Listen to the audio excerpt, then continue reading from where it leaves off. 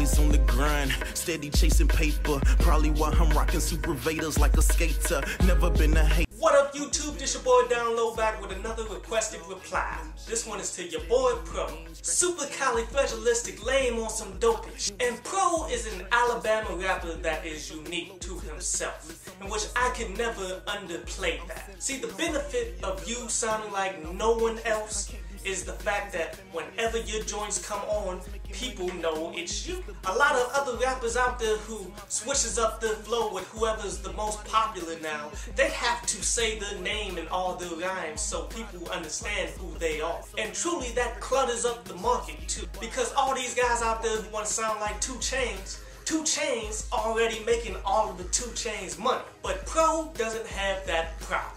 My favorite songs off this mixtape is that Vibe, that Money in the Air, and that Change Tempo, in which I didn't realize until after I got done listening to the project that he also produced all 3 of these tracks, which is excellent. This shows that you are not only good at production, but also you complement yourself with it, so you can in fact cut some damn costs. But I am really glad that you go out and get a whole bunch of other producers too. See, rapping over other people's beats make you a more well-rounded of an artist. And also by doing this, you ensure that you only rap on the best beats that you create for yourself. But let's talk about that Change Tempo.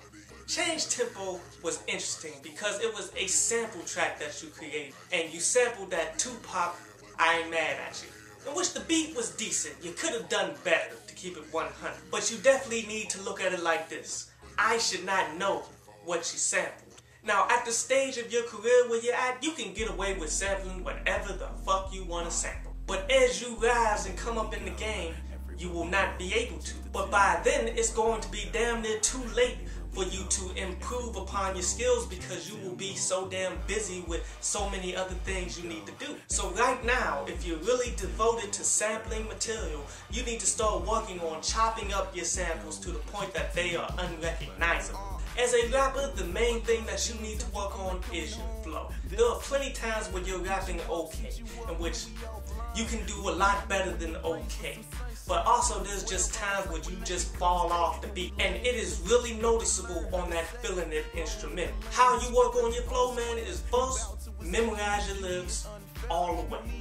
Walk into that booth without the paper. You know that shit 100%. And then you play with it a little bit to try to figure out how you should say certain things. Also, the next thing you need to work on is getting less features for your next project. Because on this project, you got what? 5 out of 14 tracks that's really just you. And that makes it pretty damn difficult for people to actually pick out who's who. Especially when most people who are actually generous will listen to your mixtape for all but 2 or 3 songs before they move on to the next mixtape. When you're going down the solo route, man, you have to stand on your own and do songs by yourself. It's good to have a feature here and there, but once you get so many like this, it more becomes a collaboration than your own. When you are being your own person, creating your own style, it's the nature of the beast to either hit or miss. There's really no in between, which is why I only really like 3 songs off this mixtape.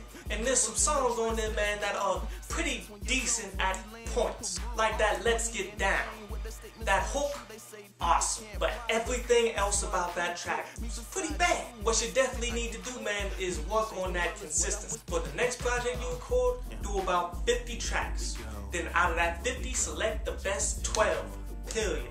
That's all the way solid. Hook, verses, bridges, intro, outro, everything about it hot. Only add those songs to the mixtape.